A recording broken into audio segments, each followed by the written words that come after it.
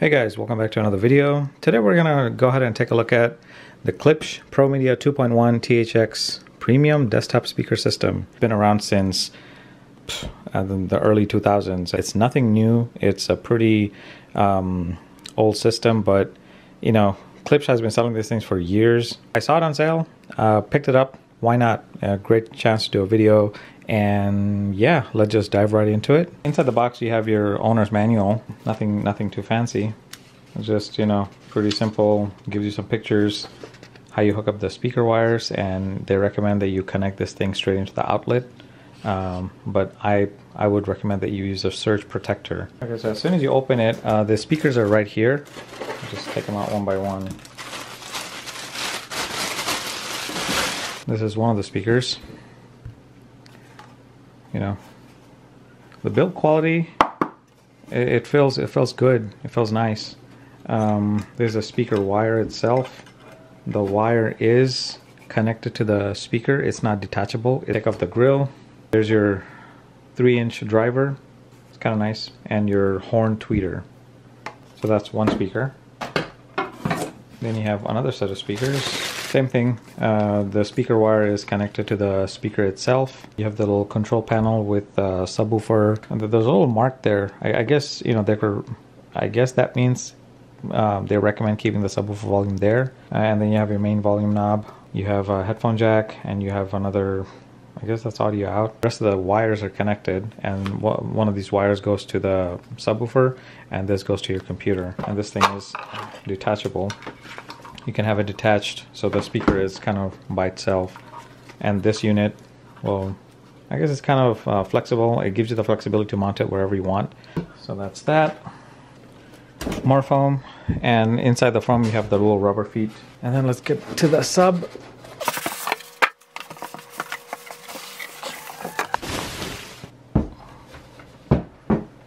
It's got a really strong smell of paint in there.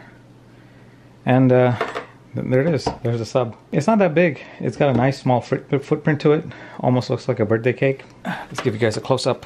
On the back you have your speaker connection, left and right. The speakers themselves are not labeled as left and right, so you can decide what you want to put where. And you can also hook up the control arm or the little control unit to wherever you want. Then you have the preamp input. This little connection is for the little control module that I showed you, and that's all it is. It doesn't have a power button, nothing. It just as is, and we'll go over some of that in a bit. And that's all it comes with: the 2 sets of speakers, the subwoofer and an amp, the control unit, the feet, and your owner's manual. That's all in the box. They don't provide with any additional cables. Well, no, there's no power button in this thing. So once you hook it up, that's it. You just leave it on 24/7, 7 days a week. You never turn it off. I've read in forums different people talk about how amp blew up, and one of the things they associate with that is that they probably, you know, unplugged it, plugged it back in, turn it off, turn it back on, and once you do that too many times, this amp has a hard time catching up every now and then. So the best thing to do, and it's also recommended by Klipsch, is that you leave this thing power on all the time. You plug it in, you set it, you forget it. Let's hook this thing up and do some tests. I'm not going to do music this time. I'll play like some movie trailers, and the reason I'm going to do movie trailers because I'm interested to see how this will sound like.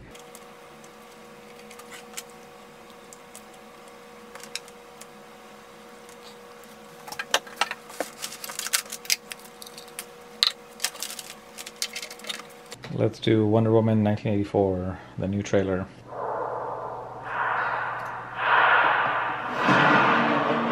This world is not yet ready for all that you will do. Your time will come, Diana. Wow, that's amazing. It will be different.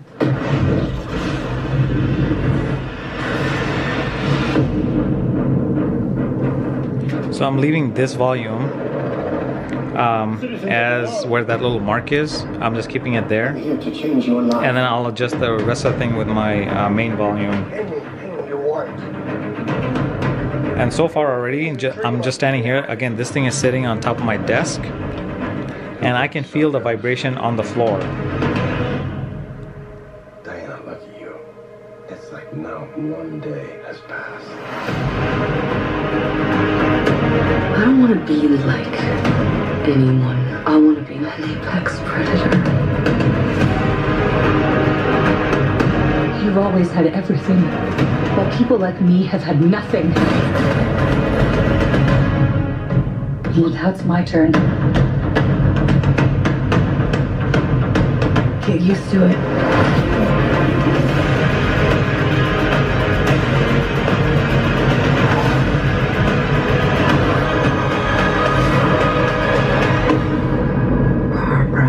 What did you do?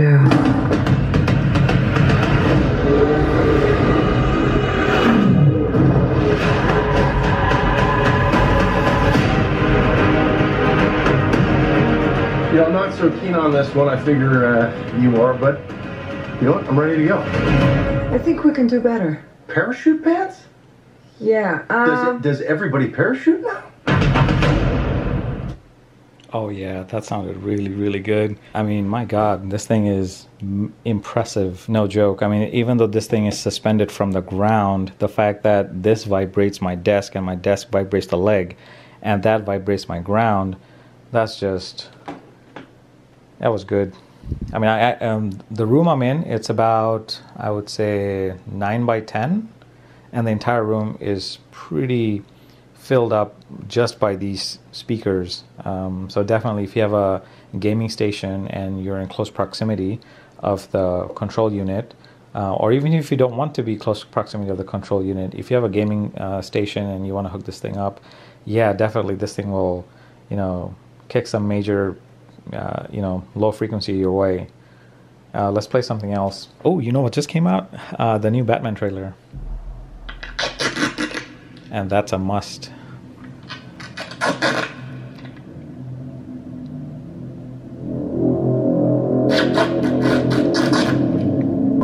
The hell are you supposed to be?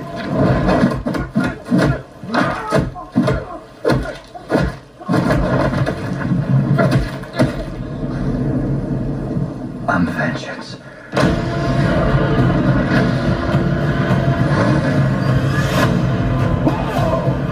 This guy's crazy.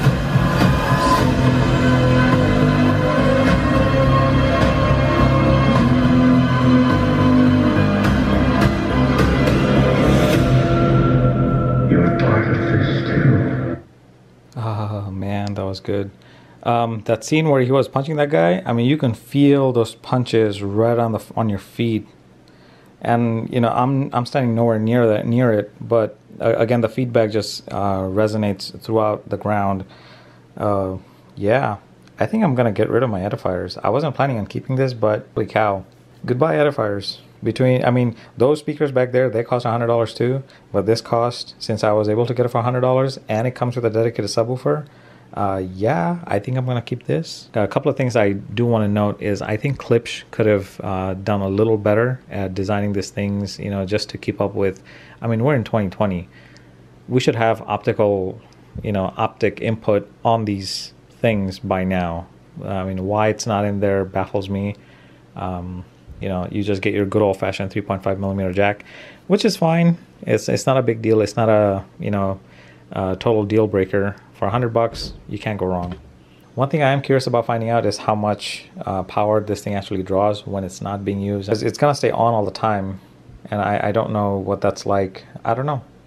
But if you have any thoughts on it, I would love to hear it and your experience with the speakers. Yeah. Hey guys, welcome back to a 1 week review, sort of. So I've been using this unit for about a week now, since I last purchased and since I last did the unboxing.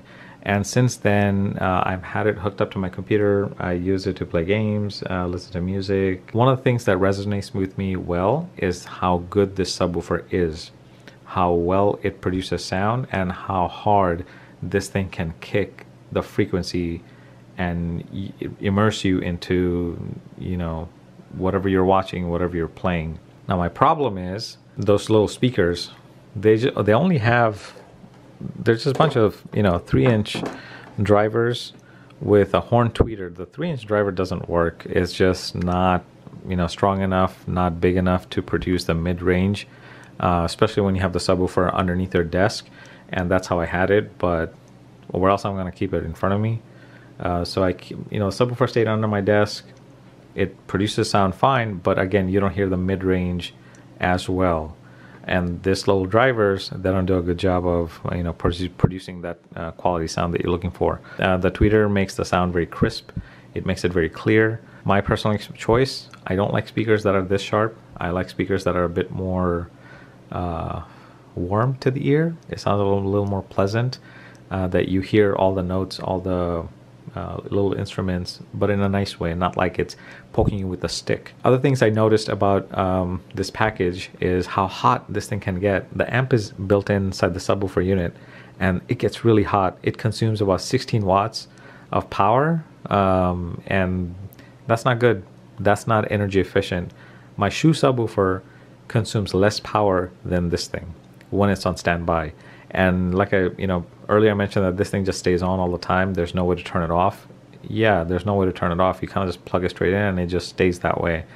And it continues to stay that way no matter what. It's not recommended that you unplug it and you plug it back in, or you power it down and you power it back on all the time, because as many times as you do that, there's a surge of electricity that's going inside the amp, and that can cause damage over some time. So it's not recommended. The recommendation is that you plug this thing into your outlet and you leave it as such. Now, given that this thing eats about 16 watts of power, and it's more than any of my other sound system, it kind of sucks.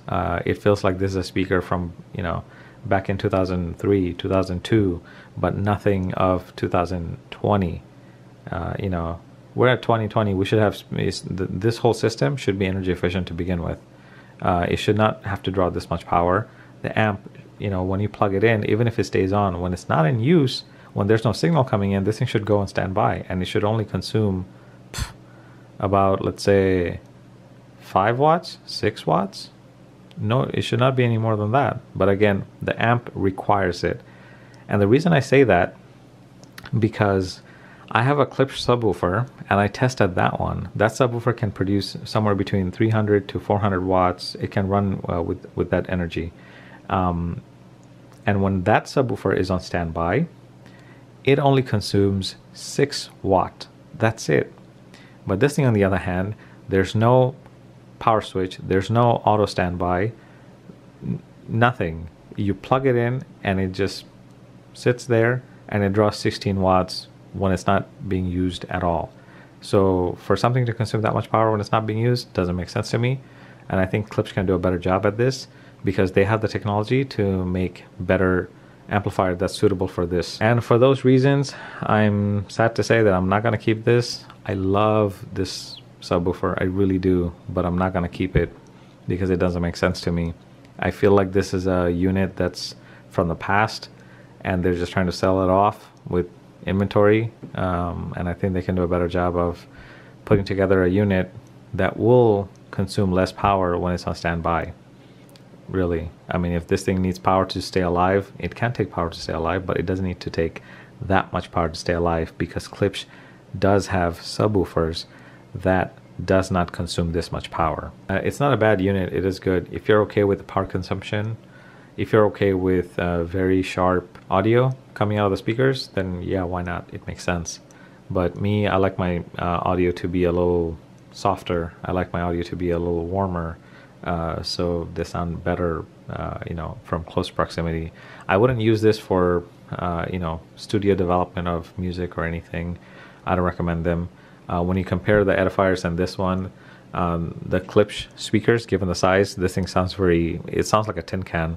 Versus the edifiers, they sound like proper bookshelf speakers. So anyways, that's kind of just me sharing my thoughts. Let me know what you think. As for me, I'm gonna just pack it up and return it to the store. I have no need to keep it. I would have kept it if this thing didn't eat so much power, but it does. And I would have kept it if this thing did not get so hot, but it does. And for those reasons, yeah, that's it. Thanks for watching. I'll see you guys on the next one.